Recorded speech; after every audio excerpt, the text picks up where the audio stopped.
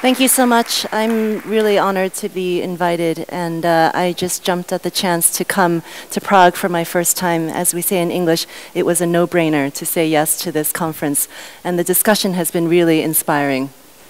I run an architecture practice based in New York with my partner Eric Bungay, who is here with me. And we've been working on the problem of designing livable cities through the design of innovative housing and public space. So we're architects, we love buildings, but we don't think of buildings as objects. We think of them as part of the public and social infrastructure of the city.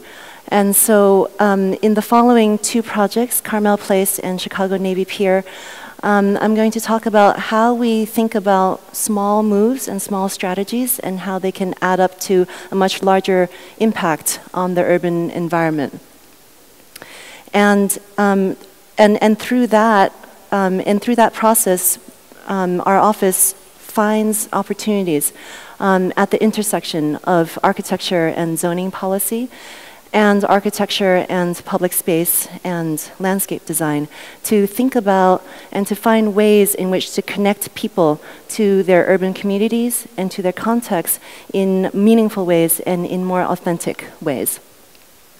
Carmel Place is the winning competition of a public competition launched by our former Mayor Bloomberg and the New York City Planning Commission and the New York City Housing and Preservation Department. It's a prototype. It's meant to be a pilot project to test the feasibility of shrinking the minimum size of new apartments down from what was currently 40 square meters net to something around 27 to 37 square meters. So the question that the city was asking was, how small should a livable apartment be? For us, we wanted to think about how we could think of the small moves, the incremental small moves of this project, how it could add up to bigger spaces and bigger impact. To be honest, when we were first invited, we were not sure whether we wanted to be involved with this project. Is this the right thing for our career? Do we really want to be associated with designing something that is potentially inhumane?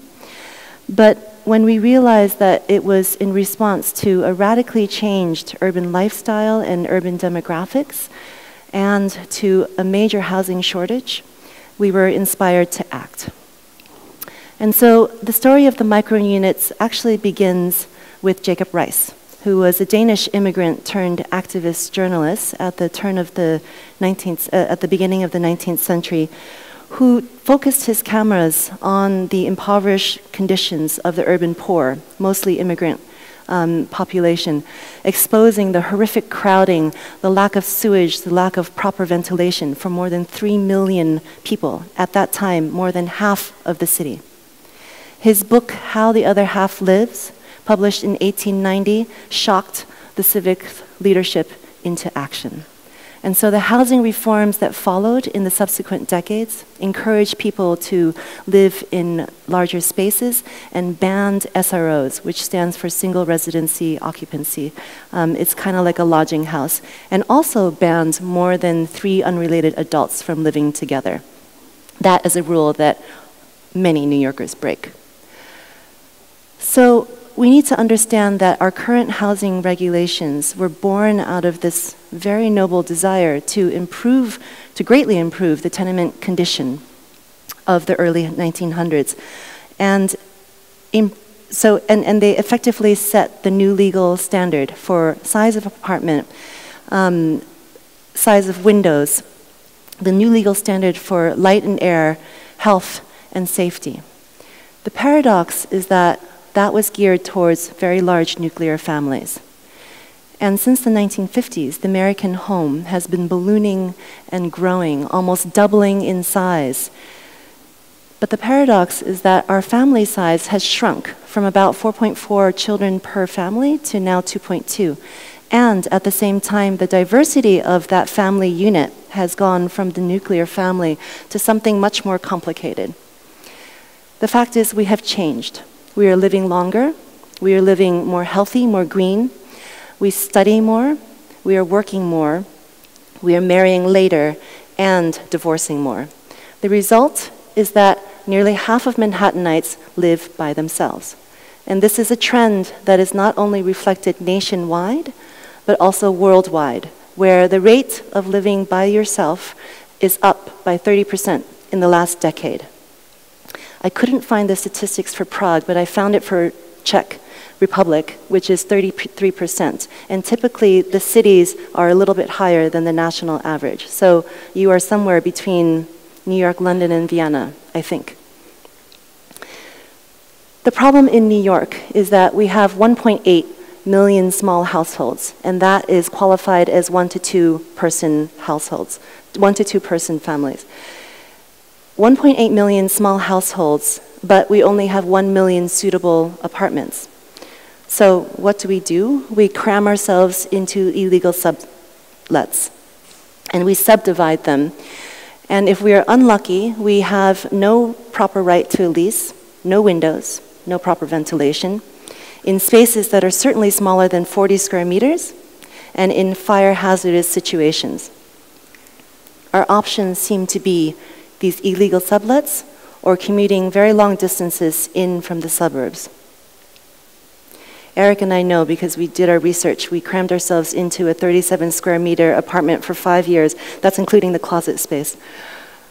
The Adapt NYC competition was launched in 2012 to test a potentially new paradigm for housing in New York, the micro-unit.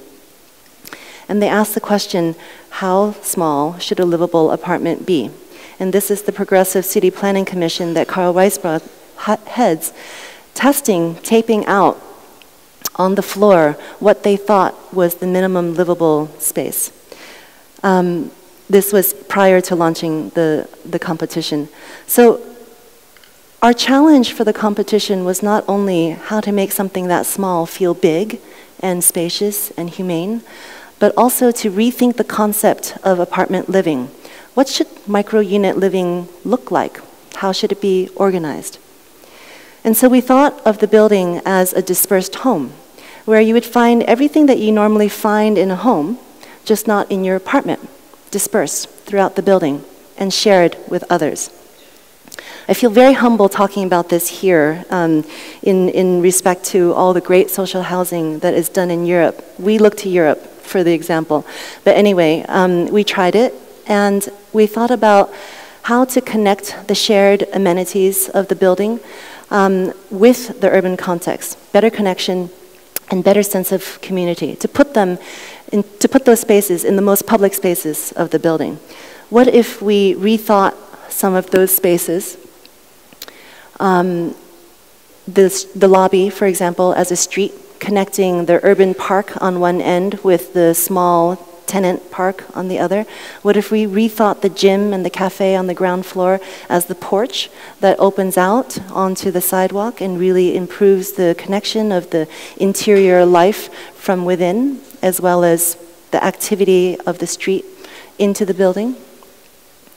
And what if we not just focus on the smallness of the project, but how micro leads to macro and vice versa? And what if we think about building community at many different scales, at the scale of every single floor, at the scale between the floors, the scale of the building, of the site, and of the community? This is our site. That's us, the little David surrounded by the Goliaths. The site is in the east side of Manhattan, surrounded by hospitals, public transportation, public housing projects, private housing projects, the parks, and in a bowl of brick. It's very, very New York condition. So what is the macro vision of a micro-unit apartment building when it comes to the massing? We didn't want the building to be expressed in terms of its smallness, in terms of its micro nature. We didn't want the individual units to be expressed. We looked for a very New York image, the skyline. And so the building essentially is 4 mini towers, kind of a miniaturization of the skyline, clad in 4 shades of gray brick that kind of mediate between the light and the dark brick of buildings that are on either side of it. So in a sense, it is the space in between the existing buildings.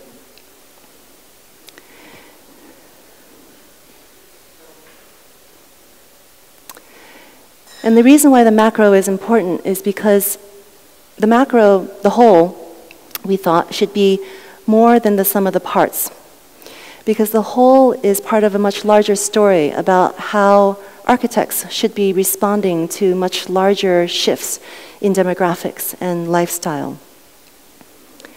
The whole, paradoxically, is made up of small things also, small micro-units that were prefabricated in the Brooklyn Navy Yard and trucked across the Brooklyn Bridge overnight, several per night. And this is an image of the Navy Yard, and this is an image of the stacking. There's 55 apartments, but a total of 65 units, 65 modular units, because it includes the stair and elevator core, and it includes all the public amenities spaces. This is the plan of a typical floor plan where you can see it's made up of 9 modules, 8 apartments, and the last module is the stair and elevator core before it's pieced together. So out of the 55 apartment units, 20% are affordable. I'm sorry, 40% are affordable. That's about 22 units. Out of the 22 units, 8 go to homeless veterans, and the others are pegged at different income levels. Now, our apartment building is only 55 units. It's not really going to make a very sizable dent in this current Mayor de Blasio's agenda to increase affordable housing by 200,000 units. But the hope is that with more micro units, that it would ease and greatly improve the supply of small apartments and try and hopefully improve the cost of those small apartments. That is the hope. So Ivan and Jaromir, this one actually is about 30 square meters, but they range from 27 to 31 to 37 square meters net, so it's perfect for Prague because the average here is 31. If we shrink the size of apartments, if we shrink the floor plate, what should we give back? We think that we should be giving back in terms of how big it feels. And so we have oversized the windows, much larger than what is typical. We have designed that living space to flexibly accommodate many different scenarios because effectively the eating, the lounging, the living, the sleeping has to occur in one space. And we think that we should give back in terms of the height, the ceiling height of the apartments. The minimum height in New York is 8 feet, which is 2.6 meters, I think. And so it's interesting to think about the volume, the cubic volume of this. The minimum cubic volume before is only 10% larger than what we have now. So as architects, the tools that we are in control of, space, scale, dimension, are very powerful. And only a little bit makes a very big difference. We think that we should give back in terms of the connection back to the site through the very large windows that would connect you with the activity of the street, the activity of the park, and really activate the site much more than the empty parking lot that was sitting there. So what now? The Carmel Place just opened for tenant move-in just a week ago, or two weeks ago. As I mentioned, the hope is that more micro units would help the cost, the market cost of these. This building is probably an expensive prototype because it was the first of many in terms of design, technical, and code aspects. But our hope is that with the micro moves, that it would make a much larger macro impact on the overall strategy of the city to just add to the diversity and the mix of apartments in the city. The next half of my lecture, which I now have 5 minutes, is about our public space design. So very quickly, I wanted to preface this with our temporary installations, which we called almost buildings, which is an idea about designing buildings that are incomplete, unfinished, to be finished by the users or the misusers. And when I say misusers, I mean the people who misinterpret, misuse, and appropriate our buildings in ways that we didn't anticipate. That has always been very inspiring to us. So we did an installation at PS1 MoMA in New York out of green bamboo that turned from green to yellow by the end of the summer, complete with fog nozzles and microclimates to provoke different modes of lounging. 7 years later, we used the same construction technique to do a polycentric theater in Taiwan, to create a space for theater and storytelling where audience and spectator share the same space. And more recently in Milan, we did another version of that, but this time out of 5mm aluminum, that sponsored all sorts of events, concerts, kids looking at their strange reflections.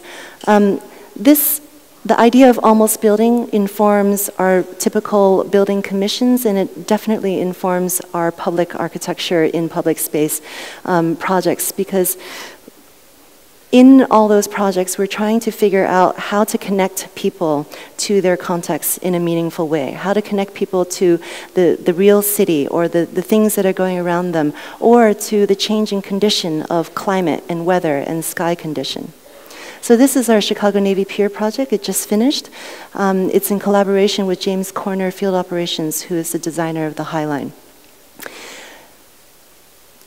The pier was called the Public Pier, part of Burnham's plan for 5 such piers on the lake. Only one was built. This was the pier that we inherited. No Chicagoan would be caught dead on this pier. Only tourists go here. It was awful. Absolutely tacky, full of things that said, eat me, consume me, listen to me, see me. It was just chaos. The lake is actually to the right of this slide. You couldn't even see the lake. And so part of our work was just to start erasing all the noise, erasing the golden arches. As soon as you do that, half your job is done. And just connect Chicagoans back to what is so great about the city, Lake Michigan. And so our scope was a series of architecture structures from small to big that produced a kind of rhythm and a cadence along a 1 kilometer long pier. And all of the structures in some way are about reflecting Chicago, reframing the city, and re-engaging with landscape. The first is the info tower, which is kind of like a miniaturization, a mini tower of the Chicago skyline. It's clad in a glass that has a chrome interlayer that reflects the changing sky. It reflects the historic buildings and its context, and at night, it takes on a completely different presence. And the lighting designer designed it such that it would reflect the cycle of the moon. The second series of structures were much smaller kiosks, clad in a corrugated wood and metal cladding. One side is wood, the other side is metal. So when you approach the pier and you enter the pier, the presence of these structures is very different from when you exit. And that, for us, is the role of architecture in public space, to make you notice and to rethink your context.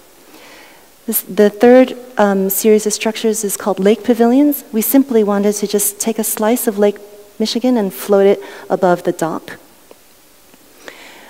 So it's clad, the soffit is this reflective metal soffit that really picks up on all the activity of the dock, on the changing sky, on the changing water. In the summer, it's like a Caribbean blue, and in the winter, it freezes and is completely white. And so, again, it's about architecture reflecting the impermanence of our urban condition and absorbing all the activity that is on the dock of people, water, and collapsing all those views into one. And lastly, the wave wall, which was an existing plinth that we extended. Very simply, we wanted to connect to the upper level and also connect to the dock. And so we pulled it out to connect to the water, pushed it in to connect to the upper level. And so it creates this kind of lookout. It creates shade. It creates connection from the dock to the upper level. And more importantly, it's a social destination. And what is funny is that we argued and argued with the client about this because they didn't want the step at all. They just wanted 500 feet of retail. And we argued that social spaces that are flexible and that are open to people using them however they want is good for business, is good for the entire experience, and is absolutely necessary for people to be able to feel that they can appropriate public space and make it their own, as well as share it with the rest of the city. Thank you.